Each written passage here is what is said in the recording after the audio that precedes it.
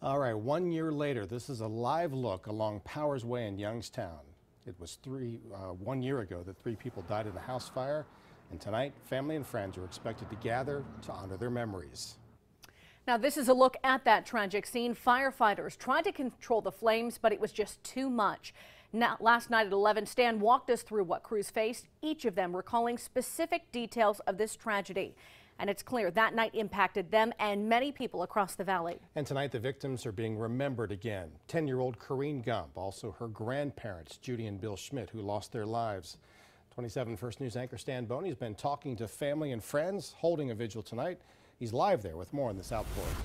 Well, so far everything is really fairly quiet here on Powers Way at the scene where 1 year ago today, 10-year-old Corinne Gump and her grandparents Bill and Judy Schmidt died in a house fire. There's one police officer just hanging out to my right here as they expected to see a crowd for a candlelight vigil that is expected to take place here very shortly. Standing next to me is Jim Gettings. He lives in the neighborhood. Jim, you actually knew Corinne Gump and were associated with her, correct? Yes, I did. Tell me your story with her. She was like a little customer of mine. I started a little candy shop, and she was one of my little customers that became like a little niece to me. And she used to run with a group of girls in the neighborhood, correct? They used to come Correct. to you? There was about 8 of them, and 2 of them were her cousins, along with a couple of my nieces and nephews.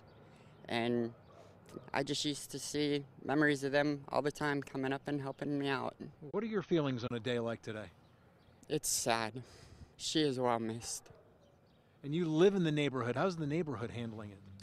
The neighborhood is kind of handling it upsettingly too. Right. Yeah.